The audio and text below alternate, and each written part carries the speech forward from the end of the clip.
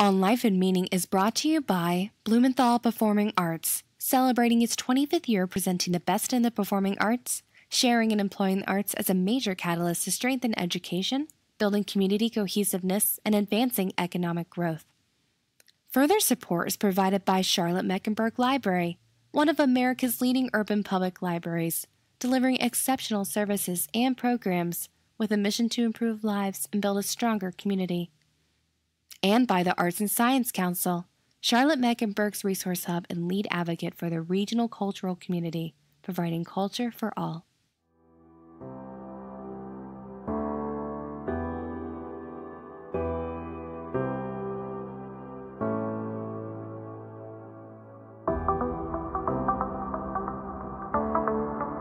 Virtual reality and building in virtual reality can keep up with the pace of my mind in a way that's really dynamic.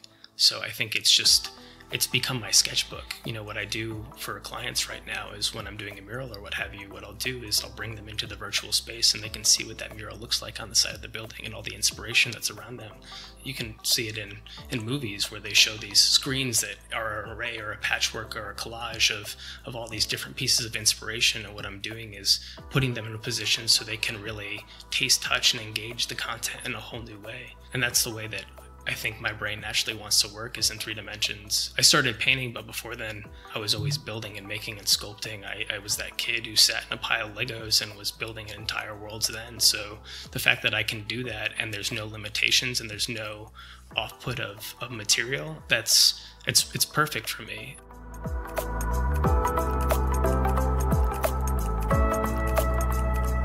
Nick Napoletano is a painter, muralist, and designer known for hyperrealist works filled with allegory and symbolism. He uses the human figure as a vehicle to explore and document various facets of the human condition. His paintings can be found in galleries and museums internationally, including the collections of Amway and the New Britain Museum of American Art.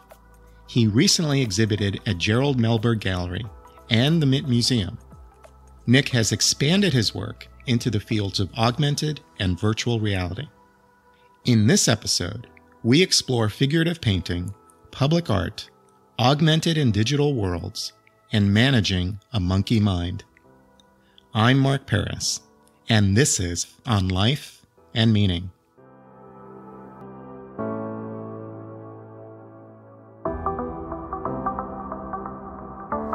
Nick, welcome. Hi, how are you? I'm great. How are you? Wonderful. Nick, could you describe some of your work? So the work that I make is typically born from a realistic place, right? So I'm dealing with subject matter that is what you would see on a day-to-day basis and framing it in a more specific, curated way, right? So situating objects from your day-to-day life or people that you would see on the side of the street in a way that paints a very different picture and is a springboard for another conversation. But what would people see if they saw your work? So I kind of run the gamut. There's 3 different trajectories of my work. So I have, the more classical, traditional approach that's all done with oil paint, although I do dabble a little bit in acrylic. Then there's the larger public works that are done in spray paint or just traditional roller paint. And then there's another branch, which most people don't know about, which is tech-centric work. So working in virtual reality and augmented reality to create visual experiences unlike anybody's seen before. Those are approaches, Mm-hmm. But what would I see? In looking at the work, most of what I do right now is born from a figurative starting point. I would see faces and human bodies. Yeah. Yep, absolutely.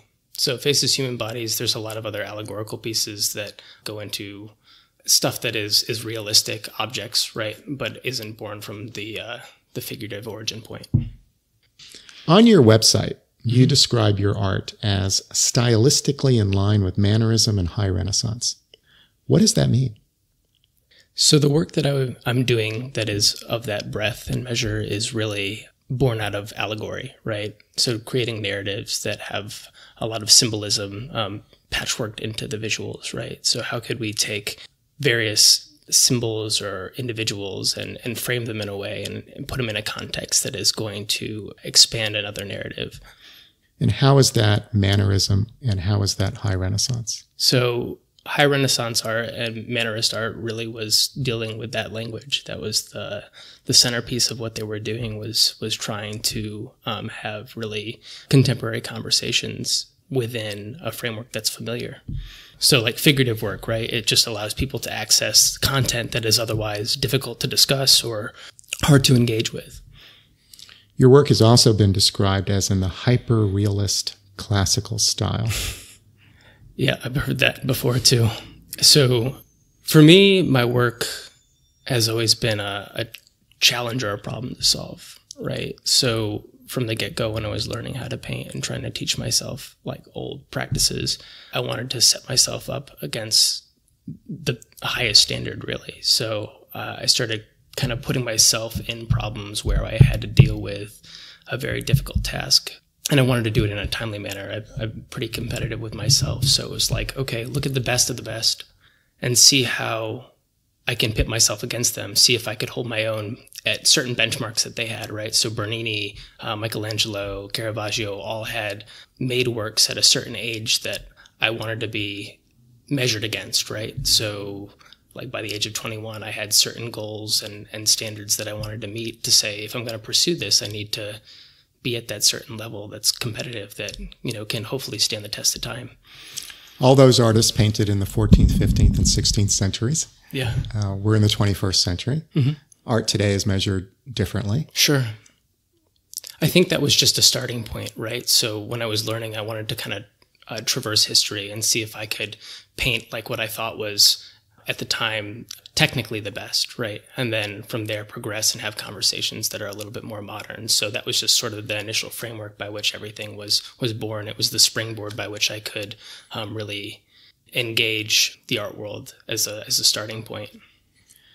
We've used some terms that describe some genres in painting, like Mannerism, High Renaissance, classical style. Mm-hmm. If someone described your art as Norman Rockwell meets the Renaissance, what would you say?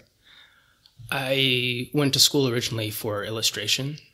I think the way that he played with narrative was playful, interesting, and suited the context in which it was presented. I wouldn't view it as an assault on my visual work. I think a lot of the public work probably sits comfortably between that space, frankly, because the conversations that I'm having are probably in the vein of, or dialoguing between those two worlds, right? This day-to-day life and also something that is deeply entrenched in art history. Rockwell was criticized as drawing sentimental illustrations that didn't push the form forward. Mm-hmm. If someone were to say your work is sentimental craft, technically amazing, but not art in a critical sense, what would you say?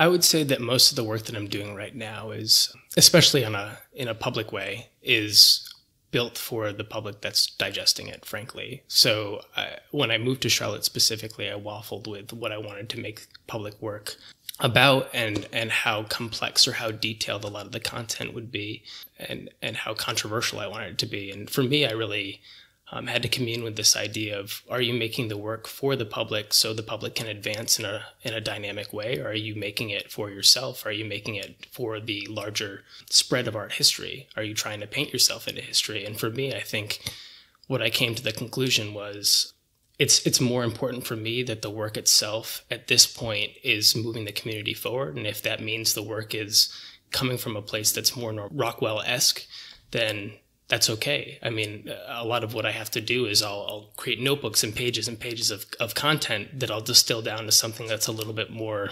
simplistic or, I don't want to say surface level, but easier to engage with, right? Is that a long way of saying that you're simply appealing to popular taste?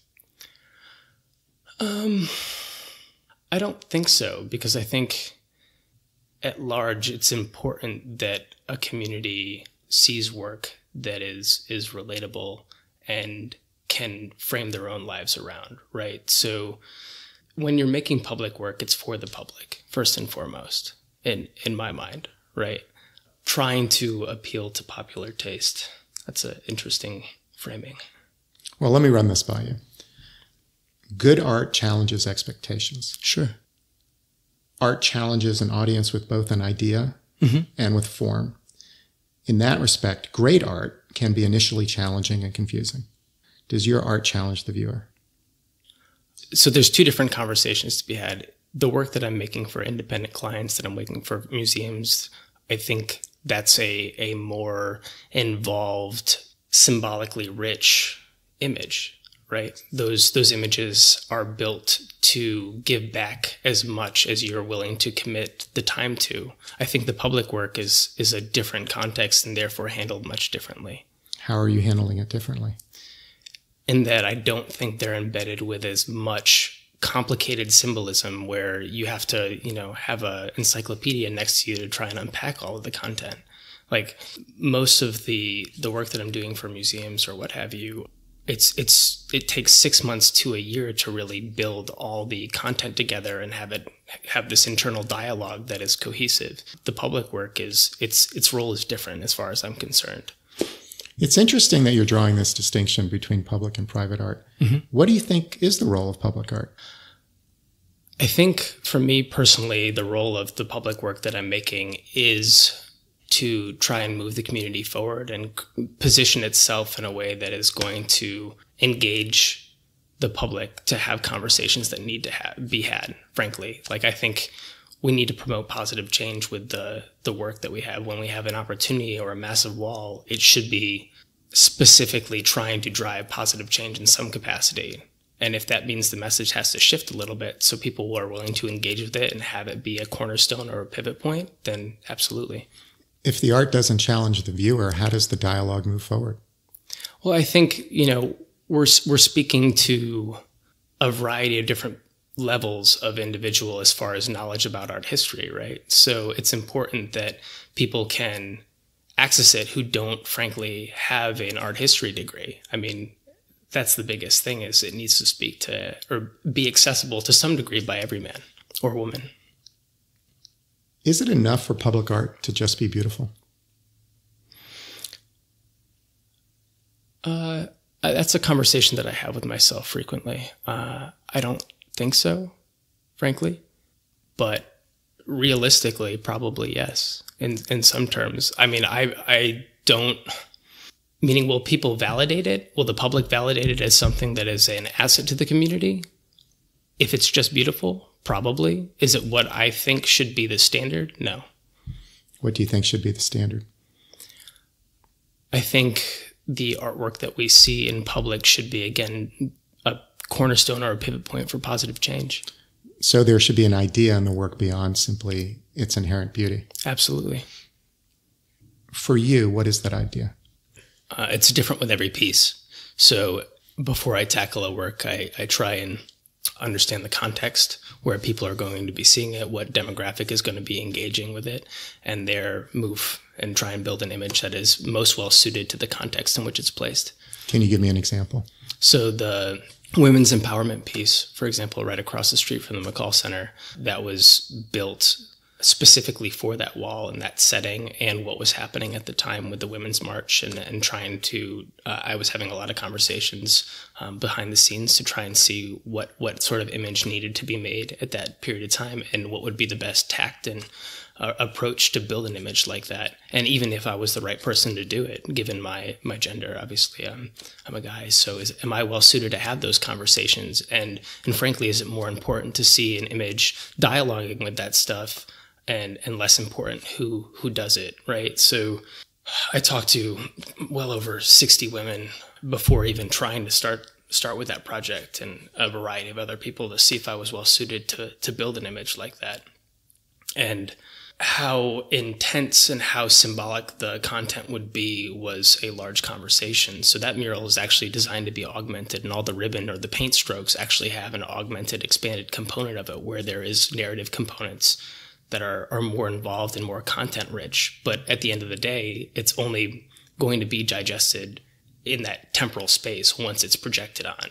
The image itself, its day-to-day life exists just as it is, 7 women's faces on a wall of all different ethnicities and all over the LGBTQ spectrum. You are commissioned to do public art and you are commissioned to do private art. Mm-hmm. Which do you prefer?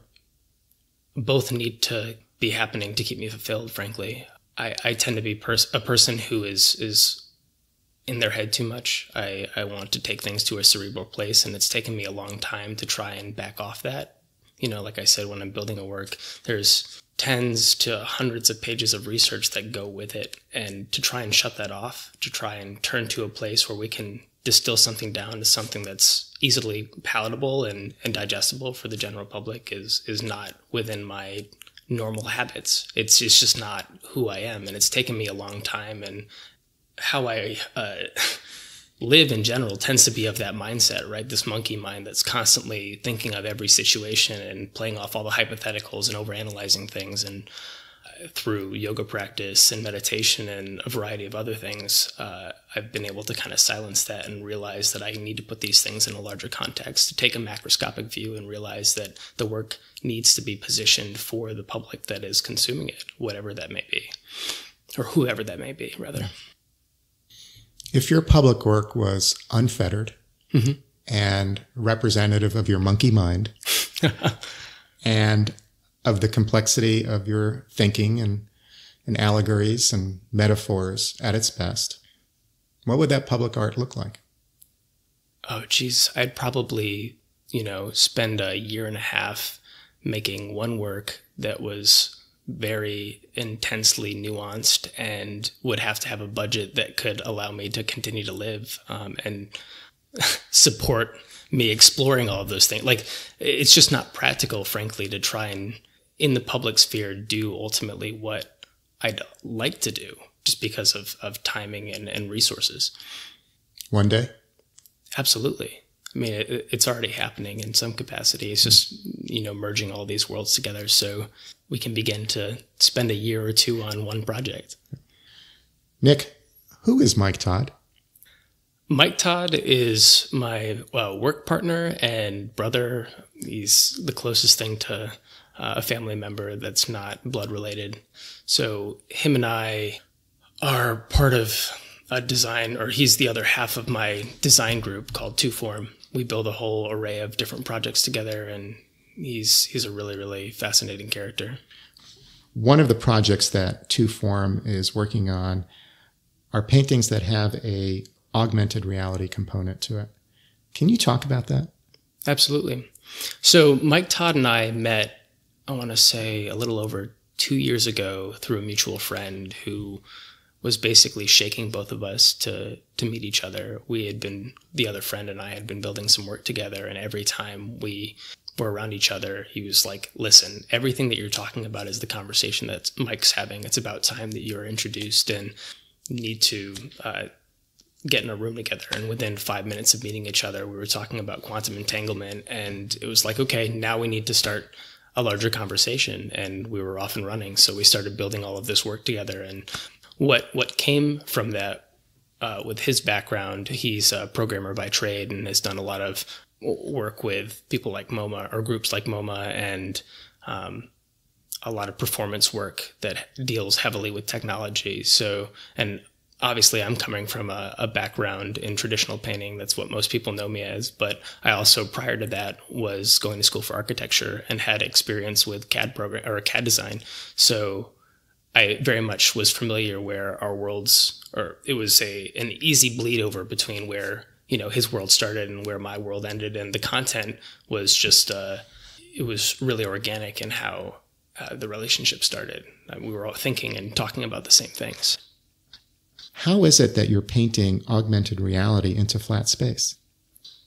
It's happening in a variety of different ways. So all the murals that I've done over the last year, maybe a year and 3 months, are built to be augmented, meaning they were designed from their inception to come to life in an expanded way. So we're doing that through a variety of different technological approaches, one being projection mapping. So if you can think about all the murals as three-dimensional objects, right? I'm building situations where these objects exist in real space, and therefore we can modify that space and all the objects in that space to our liking. So that means we can make, the women on the women's empowerment piece talk, move, shift, come to life, share their stories through projection mapping. And you don't need a handheld device.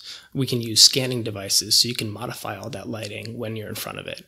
So it's really, the technology is allowing us to expand all these pieces in a way that's really different and no one's ever seen before. And it was something that we've developed really from the ground up. Help me understand how that works. Essentially, if you can think about, like in a CAD program, how you would build, just like you build a house, you can build any three-dimensional space, right? And your perception of that being 3 dimensions only exists if you can move around it, right? Engage it in a 3-dimensional way. But our perception optically functions like a flat image. So when I'm looking at you right now, if we weren't moving or shifting or changing, there's no way to really prove that you're a 3-dimensional object in a 3-dimensional space. So the murals essentially are built in a similar fashion, where we're placing objects within a room, right, or a space, and therefore we can modify it after it's frozen or built into a still in any way that we see fit. One of the ways that you create the illusion of 3 dimensions on 2 dimensions is to use perspective. Sure. How is what you're talking about different than that? It's using perspective, right? Everything is built with a vantage point in mind because it is a fixed vantage point. So like if you think about it, especially with long murals, the way that we go about approaching something and giving it the illusion that it has 3 dimensions but is seen from one perspective is playing with optics in a really interesting way, meaning it's creating a world around your viewer. So a lot of the designs, especially on these bigger pieces, are, when they're sculpted in, artificial space, wrapping around the viewer, right? They're kind of a visual hug around the viewer's optical space, and therefore it functions as a flat 2-dimensional image when it's being painted. But in actuality, the 3D space that's being used in artificial reality is a very different look and feel. So it's hard to see without, I'm using my hands a lot to describe this, but it's hard to visualize the perspective in which it's built. How do I see the augmented reality without a digital device? Projection mapping technology, which we use at night, is essentially a way of throwing light onto the wall or throwing a screen overlaid onto the painted surface to expand the image in a way that is essentially an illusion. It's fictitious, right? So it's dialoguing with the content that's on the wall, but it is its own entity. It's just a projection that's adding content to the wall. Essentially, but it's more complicated than that. So because of how we're building it, typically when you're throwing it at a 2-dimensional surface, it has to abide by the 2-dimensional edges and framing, right? Because we're building a world first, we're building an expanded space or the depth of field into the image. It can do more than a typical projector could. So the features in the murals are all sculptures. All those women are physical 3-dimensional objects before they are painted, right? And everything there, we can move them around, we can expand them to function like you or I could. Is this new? Yes. No other artists are doing this that you're aware of? In the way that we're doing it, no. Projection mapping technology has existed for some time, but we've designed the way to dialogue with the objects in a way that is our own. I'm very, very excited about it. What future do you see in it? So the reason why we started doing this in the first place was to try and use language that is of our youth, right? You think about all these children that are engaging with these handheld devices on a day-to-day basis, and their attention spans, frankly, are 5 to 10 seconds, right? Social media has really created a situation where people have to have their attention caught rather quickly, otherwise it's gone and passed. So we wanted to kind of use a language that is familiar to the younger generation, to engage them with something that is a static image or has this richness in content. I think when we're doing the projection stuff, it allows them to think about what an image can do in a whole new way, and ultimately gets them off this square device that's occupying all of their time and energy. I wonder if Broadway's been doing this for a long time. I don't know. Have they? I mean, if you think about a stage, 3-dimensional characters, the creation of backdrops, and then lighting and projection, is the effect the same, or are we talking about a different effect? Oh, I see what you mean. I guess conceptually, it is sort of creating a setting that is contained, but obviously they're not using technology in the same way. I mean, it is a part of the larger conversation, though. I think that's pretty interesting. I haven't thought about it in that way. Yeah. It's casting light on a three-dimensional stage. You're casting light on a three-dimensional mural. Yeah, with three-dimensional objects that are all interacting with that three-dimensional space. Like we could put butterflies or you even onto one of those murals without, a second thought. We've spoken about the projection of augmented reality on murals, but you are also doing work in virtual reality. What is that work? The work that we're doing right now is in headset, right? So an HTC Vive, if anybody's engaged with that, is this new technology that you put over your eyes to create a simulated space, right? You could venture to, Acapulco or some other place in this virtual reality. And what we're doing is essentially building worlds that are our own. We've been beta testing with Google for almost 2 years right now, and building spaces that really are born out of an ideology that Mike and I have been working on for the last 2 years. Right now, we're building sanctuary spaces, or almost spiritual spaces that are born from a language that we've been developing. It's kind of hard to describe without throwing you into the space, but the easiest way I can describe it is we can make a microscopic picture on a cell level, a sculpture that is of someone's face or of a deity that we've created, taking that and expanding it to 40 feet high. And an entire world that is built of these microscopic dots that are ever expansive, right? So hundreds and hundreds of these sculptures that exist within a world that is infinitely large, right? The scale is something that's completely adjustable in the virtual space. So what we wanted to do is create a place where people can meditate on their own existence and the scale of things in a way that's really, really intimate. Why did you choose this space of meditation and sanctuary? I think because my brain is working a mile a minute and I'm building so many things, it allows virtual reality, and building in virtual reality can keep up with the pace of my mind in a way that's really dynamic. So I think it's become my sketchbook. What I do for clients right now is when I'm doing a mural or what have you, what I'll do is I'll bring them into the virtual space and they can see what that mural looks like on the side of the building and all the inspiration that's around them. You can see it in movies where they show these screens that are an array or a patchwork or a collage of all these different pieces of inspiration. And what I'm doing is putting them in a position so they can really taste, touch, and engage the content in a whole new way. And that's the way that I think my brain naturally wants to work, is in 3 dimensions. I started painting, but before then, I was always building and making and sculpting. I was that kid who sat in a pile of Legos and was building entire worlds then. So the fact that I can do that and there's no limitations and there's no off-put of material, it's perfect for me. And I have a real issue with, we were talking about this before, about material culture and how, as a maker, you're always producing more stuff or creating more waste. And it's part of the reason why I have a real difficult time making prints, is because it is this massive amount of stuff that you're making that you don't know if it's going to be consumed necessarily. So that's sort of what led to the virtual space in the first place, was like, okay, if we were to remove all the physical materials that you're using right now, what would you be left with? Can you still make and create in a way that's dynamic? Nick, you gave an interview to Charlotte 5 in which you were asked about where you find inspiration, and you answered Nordic design. Mm-hmm. How does Nordic design influence your art? I think it's really just the design principles, right? So this marriage of utilitarian function with aesthetic beauty, I think there's a few cultures that really nail that. And that's really what I seek to do with my work. And I think it's an expansion of what we were talking about earlier, is the work's role within a community. So it's a pretty natural extension of their belief system. Biophilic design is something that is definitely in line with that, where you see nature, right, married with the human hand building all of these things.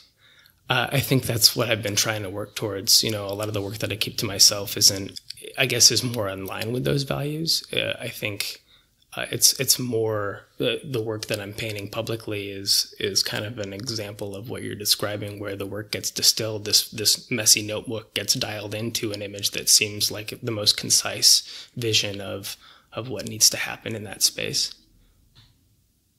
Where did you grow up, Nick? I grew up in Colchester, Connecticut. It's a small podunk town in Connecticut by Norwich. We had a cow pasture by my house. What was your life like growing up? I was born of parents that were of two different worlds. So my dad is an engineer by trade, a brilliant man, a workaholic. And my mom is probably the most empathetic person I've ever met. She's got a huge heart, and she's a school teacher. So yeah, that was my childhood. And the marriage of both of those pieces, I feel like that's ultimately what I don't know, both myself and my sister are a reflection of that odd marriage. What do you remember seeing as a child? I kind of want to give there's two different answers that I could probably give to that. I remember laying on the ground as a child, staring at the clouds and moving cloud shapes into my own imaginary world. And I would do the same thing when I was sitting in the back of the car, stare out the window. My mom always used to say I was a pretty quiet, contemplative kid. And it was because I was constantly building and making and changing the world around me in my mind. So I guess that's in sum who I've become. Are there other things you remember seeing as a child? I'm thinking of my parents and their interactions. I'm also thinking about just watching bodies move, frankly. I mean, I was a gymnast for a long time, and I used to watch just people move and shift and walk through the world and how their bodies engaged with the world. And that was really fascinating to me. So that, again, probably relates to all the figurative work, is this interest in how people traverse space. When did you recognize your talent as an artist? So when I was going to school in high school, as I mentioned before, I was focused on architecture. It seemed like it was going to be a perfect marriage of drawing and building, which I had been dabbling with for some time. And it seemed like a way to, have a sustainable career where you weren't a starving artist. I did that until my junior year in high school and realized it wasn't making me happy, and everything had shifted to computers, and I didn't want to spend 12 to 15 hours a day on a computer. And I really wanted to do hand drafting. And I had an art teacher at the time she'd become a rather quick mentor because I really wasn't taking many art classes prior to that, and art had kind of been put on the back burner. I had drawn a little bit. My grandmother was an artist and ran a gallery in Cape Cod, and it wasn't something that I ever took that seriously, but I would sketch fairly frequently, especially with building buildings. And as things progressed, and as I talked to this teacher, I realized that it was time to shift focus, and it was between music and art at that point. And music is so dependent on so many other people. I mean, I had been playing in bands all throughout high school, and it was just not something that I felt like I could really rely on. So I rolled the dice on making art. So the back end of my junior year in high school and my senior year was spent building a portfolio, kind of throwing all my eggs in one basket and seeing if I could get into school doing that rather than what I had planned on doing prior. And from there, it just kind of exploded. I got a good scholarship to go to a college, and I was off running. The university was a really interesting setting for me because I was enrolled in so many different classes and was really focused on building my own program. I had spent a lot of time in the sculpture studio building large kinetic sculptures and other weird devices, which I guess speaks more to, again, the builder in me than the traditional painter. But what did I learn? I think it was confidence in my expression, art history, understanding of design principles that really wasn't emphasized in high school. I guess it just started to open up doors in the art world that I just didn't realize existed. I traveled a lot while I was in school. I spent time in Italy, which again, clearly is an influence, and that, created this magnifying glass of what really could be done.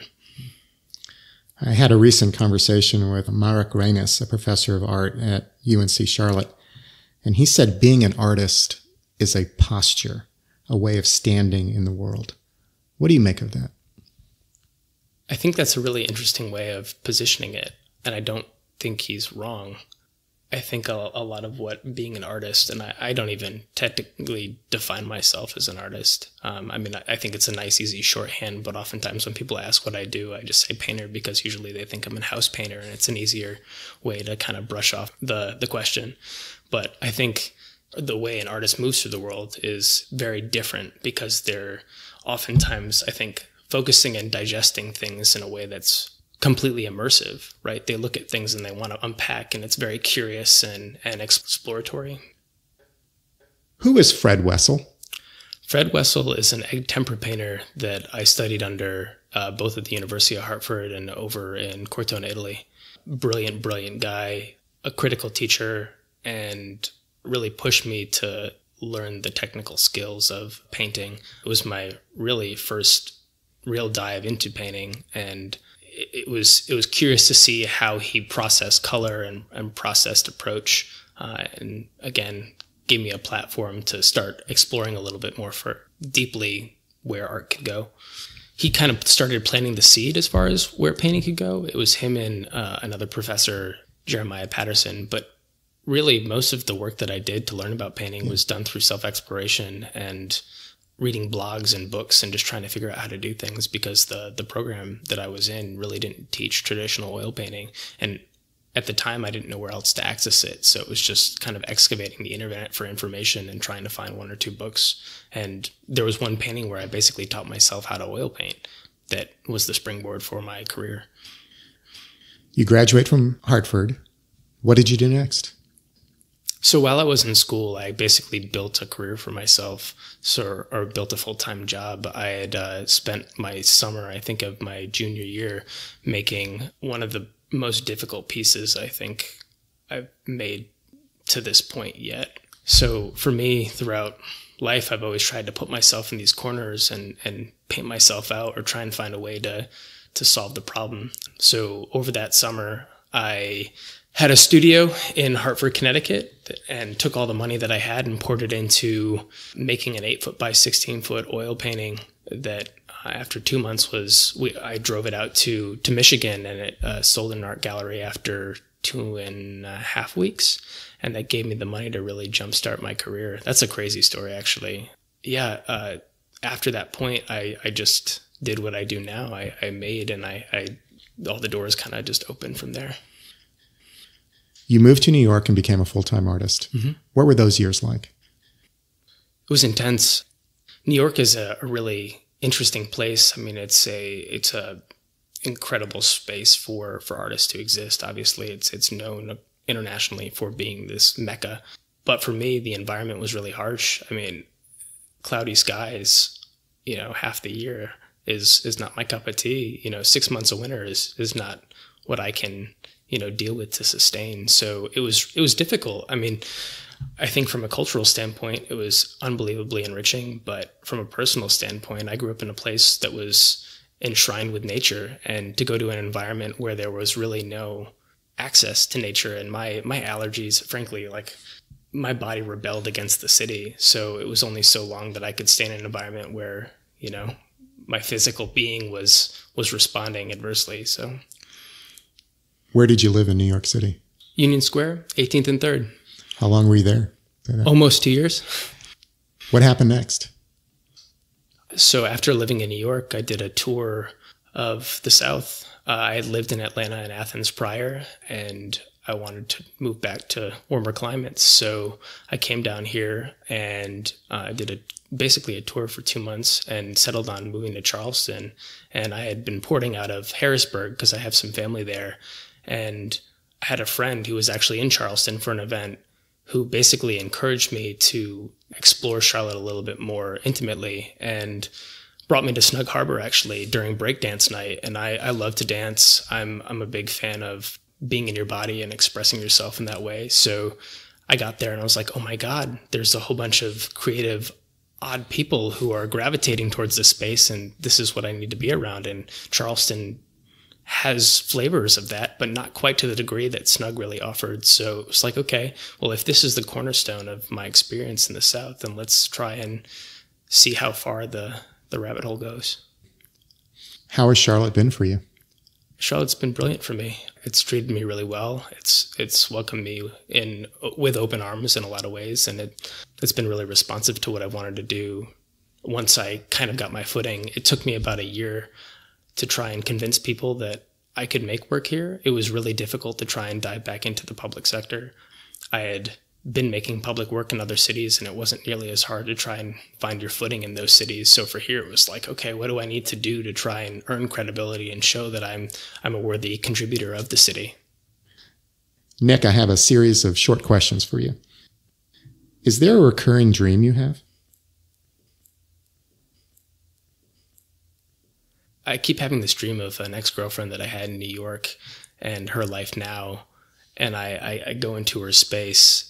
She has this beautiful apartment in New York, and she's making all of these ridiculous knickknacks that she's selling on the internet for ungodly amounts of money, and it doesn't make any sense to me. It's like this weird whirlwind of bizarre overlaps that I still haven't positioned. Like, I don't know what the dream, if you believe in, dream science, what it's trying to tell me. But I mean, it's just these weird, hand-sculpted, bizarre creatures that she's sharing with everybody in this dream. It's very strange.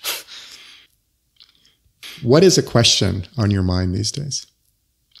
How can I be most effective in my community? What delights you?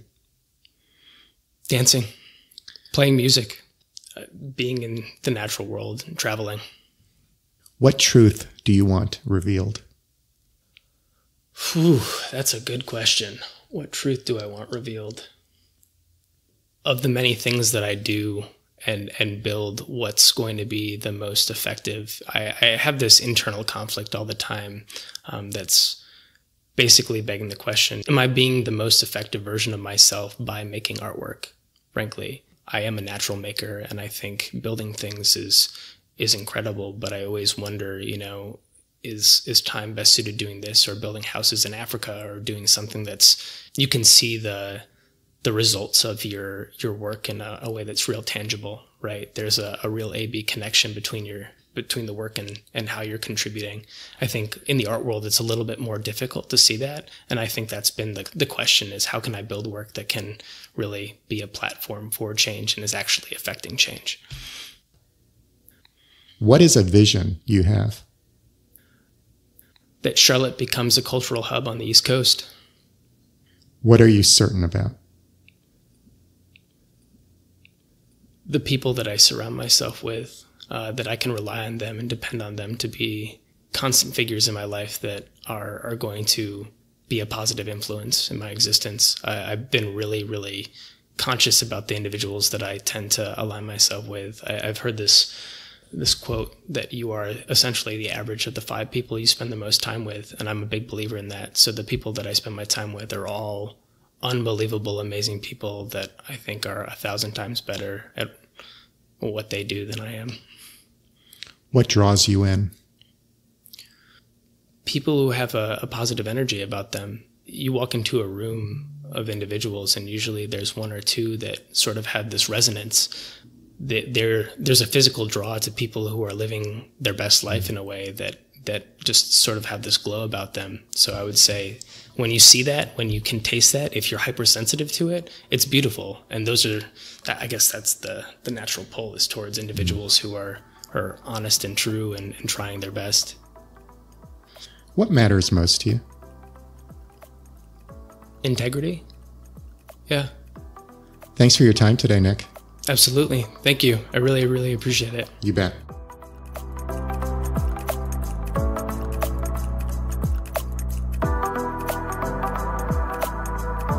Nick Napoletano is a painter, muralist, and designer.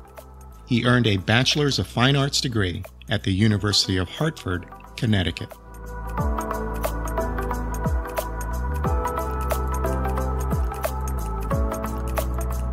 And now, a personal word.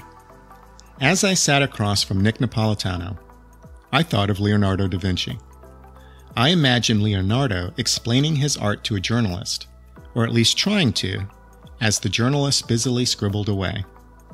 Leonardo would be in one of his studios in Venice, Florence, or Milan, surrounded by bronze castings of galloping horses, half-built floats and carriages, altar pieces of the Virgin and Child, walking mechanical lions and iron and wood automatons, architectural blueprints of cathedral domes and palatial estates, military plans to defend Italian cities, sketches of parachutes, flying machines, and tanks, notes on astronomy, botany, mathematics, and cartography, drawings of fetuses in utero and nerve endings in the human brain, etchings of muscles and kidneys and cartilage and skeletons, models of dissected cows, birds, monkeys, bears, and frogs, movable bridges and barricades, hydraulic pumps and mortar shells, thousands of notebook pages of coded descriptions and findings written backwards, maps of entire cities drawn to scale,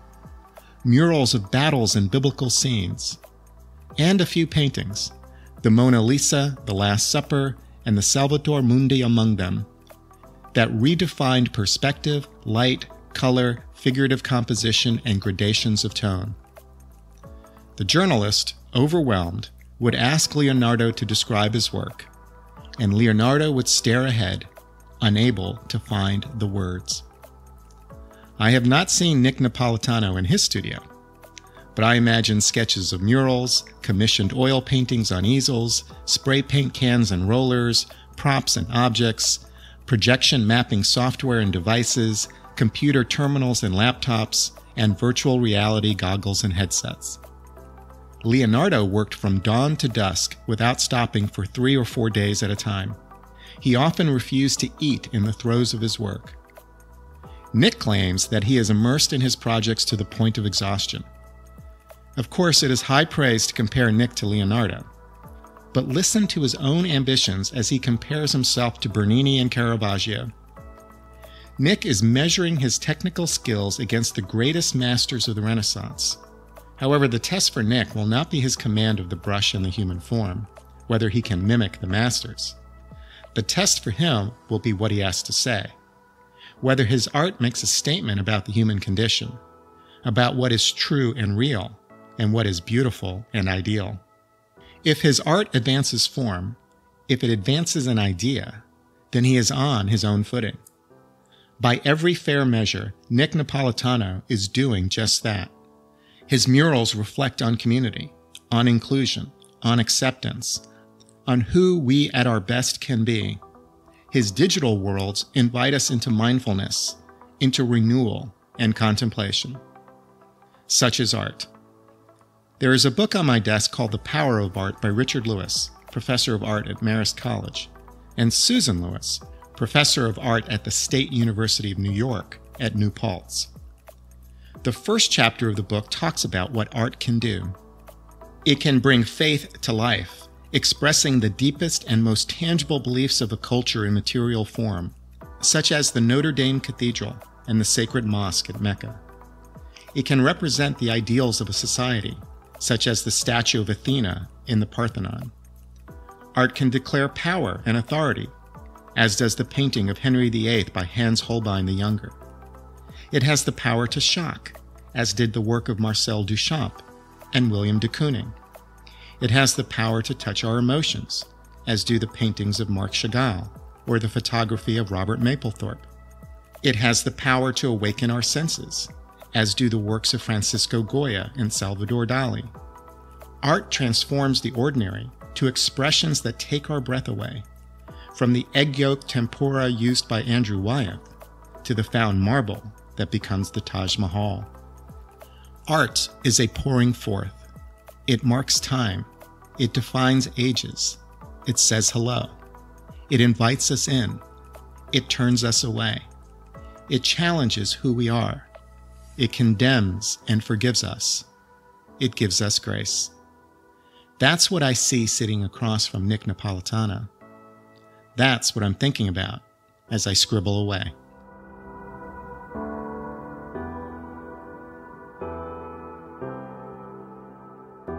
This is Mark Paris, and you've been listening to On Life and Meaning. Additional support for this podcast is provided by the UNC College of Arts and Architecture, celebrating a decade of creative education in the arts and design. Thank you to our funding partners and to my teammates, Andy Go, producer of the show, and to Chris Curriton, art and media director. This is how you can help. Please write a review on iTunes. It helps us grow our audience. Follow us on Facebook and Twitter. We'd love to hear what you think about the show. And become a patron. We are on Patreon, a crowdsourcing platform that allows you to support what you value at a level you choose. Visit us also on our website on lifeandmeaning.com. Thank you for listening.